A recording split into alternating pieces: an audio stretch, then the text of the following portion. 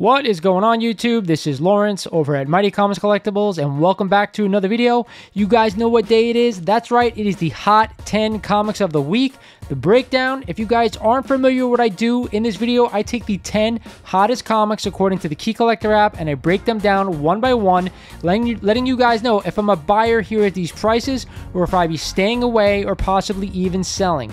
Before we get started in the video, like always guys, if you are not a current subscriber of the channel and have been digging my content, I want you to go ahead and click that subscribe button for me now. I want you to tap that like button if you enjoy this video, because it does help the algorithm out. And of course, I want you to turn on the notification bell, because it lets you guys know when I post a video. With that said, we're going to jump in here. At number 10 is a copy of Marvel Premiere number 28, The First Legion of Monsters. This book was on the list last week, and if you guys don't know, the 4 members of the Legion of Monsters are Ghost Rider, Morbius, Man-Thing, and Werewolf by Night. And a CGC 4.5 just sold last week for 130 bucks.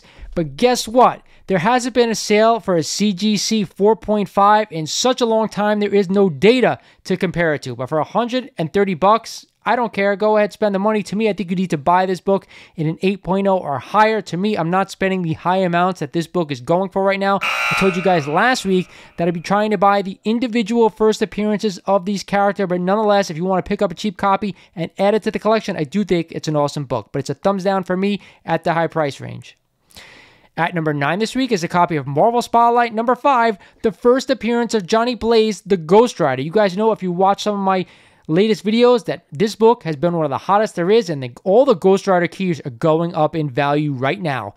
And a CGC 6.0 just sold last week for 2,750 bucks, up 4% since March. You guys know I have been a big advocate of this book, and I am still a buyer here at these prices. Yes, I want to add it to the collection before Ghost Rider shows up in the MCU, and guess what? He is coming. There are rumors there might be a Ghost Rider appearance in Doctor Strange 2, Multiverse of Madness. But guess what? If he doesn't show up, it's no big deal. The book will come down a little bit, and you can pounce on it right then and there. But I'm definitely adding this one before he shows up. At number 9 this week is a book that's been on fire for the past couple of weeks. It is a copy of Nova number 1, the first appearance of Nova, Richard Rider. Guess what? We all know that Nova is going to show up in the MCU sooner rather than later. There's been a rumor out there that he's going to either get his own Disney Plus show or possibly star in somebody else's movie. Regardless, a CGC 7.5 just sold last week for 220 bucks, up 5% since December. To me, if you want to own this book, guys, you really have to get it in a 9.6 or higher. There are so many copies of this book out there right now. I'm not spending 200 bucks on a 7.5 CGC copy. To me, it's just not high enough grade. I'll save the money and put it towards another book that I think will go higher in the future. I don't think Nova is a big character that I want to invest my money into. But drop me comments down below. Let me know what you think. At number 7 this week is a monster blue chip key, Journey into Mystery number 83, the first appearance of Thor. And with Thor Love and Thunder almost upon us, I think it's only less than 3 months away, and we still haven't gotten a trailer. This book is starting to heat up once again. A CGC 4.0 just sold last week for 16,800 bucks, up 1% since October. To me, anytime you can get your hands on a blue chip Marvel key, you guys have to pull the trigger if you're interested in buying that book. They are great long-term investments. I have a 1.0, a measly 1.0 copy in my collection, but yes, I'm always adding these blue chip keys, so go ahead and buy one if you're interested. At number 6 is another blue chip key. It is a copy of Uncanny X-Men number 1, the first appearance of the original X-Men. Now, that includes first appearance of Cyclops, Magneto, Iceman, Jean Grey, the Beast, and of course, Professor X. And we all know the rumors that Professor X may also show up in Doctor Strange, Multiverse of Madness. So that's why this book is also spiking. In a CGC 7.0 just sold last week for 63,000 bucks, up 28% since last June. This is another blue chip key, like I said, a book that I'd always be buying and adding to collection for the long term. If you're a big X-Men fan and you don't own this book, I don't know. A 7.0 is a really hard grade to come by. It's worth a hell of a lot of money. If you can pull off a nice looking copy of a 1.0, 2.0, 2.5, that's what I'd be after. But this book is always worth adding to any collection if you can. At number 5 this week is another monster key, Ultimate Fallout number 4, the first appearance of Miles Morales. If you guys haven't checked out my last video, my CGC unboxing, the return of my Ultimate Fallout 4, go check out that video because it shows you guys what my book came back at, and of course at the grade. I don't want to spoil it. Regardless, CGC 9.8 just tied the all-time record high for $3,840. Like I said, that was set last July. We're almost at the next July here. We're almost in April and we're May. Regardless, a year later, this book just hit the top of the charts again. It's only a matter of time before this book breaks a new record. To me, am I a buyer of this book? Yes, I am. The only thing I'm going to say is I want to own it in a 9.6 or a 9.8. There's plenty of copies out there for everybody right now, and there seems to be a lot at 9.8. So yes, secure your copy of Miles if you don't have one. At number 4 this week is another classic cover. A copy of Silver Surfer number 4, this classic John Buscema cover from the Silver Age. You guys know that I picked up another copy of this book about a month ago at the Great King Khan show, and it was all worth it. A CGC 8.5 just sold last week for $3,300, up 3% since May of last year. Now, that doesn't seem like a big increase for this grade, but it is an 8.5. And listen, a very, very fine copy of this book, almost a 9.0, is only $3,000 for this beautiful cover. You know Silver Surfer's coming. He may meet Thor in a new, eventually in the MCU, and you don't think they're going to try to recreate this scene? You're damn right they are. I almost guaranteed it.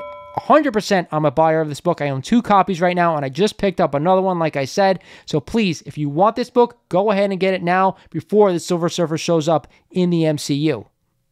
At number 3 this week is another book that's been on the list every week for the past couple of months. It is a copy of Doctor Strange number 169, the first solo title going over to Doctor Strange from Tales of Suspense. Regardless, you guys know I've been saying I want to own this book.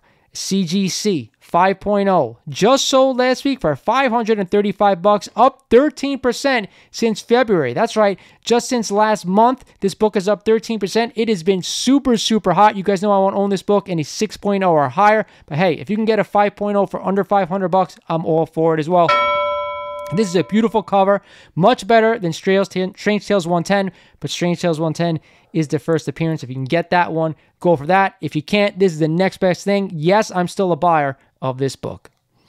At number 2 is a book we haven't seen on this list before. Hallelujah, finally some new books. It is a copy of Werewolf by Night number 1, the first Werewolf by Night in his own solo title. Now, if you guys don't know, I forgot what copy he is, his first night. I want to say it's Marvel Spotlight number 2, if my memory serves me correct. Be careful because there are similar orange covers. Regardless, a CGC 7.0 just sold last week for $449, up 7% since February. Now, I love these early Werewolf by Night covers, and of course, I love the first appearance as well of Werewolf by Night. I'd rather own the first appearance, however, over this book. I would love to have this one in my collection, but I'm not nearly spending $500 on a 7.0 copy of it. I just don't see it being worth it when you can get the first appearance for probably a little bit more money. So I would stick to the first appearance rather than this first solo, but hey, if you can't do the first, then add this. But for me, I'm staying away from this one. And at the top spot is another major blue chip key. I love it when these blue chippers hit this list, man, because these are the books you guys should really be going after. It is a copy of Fantastic Four number 1, the first appearance of the Fantastic Four. And you guys know they've already announced a Fantastic Four movie.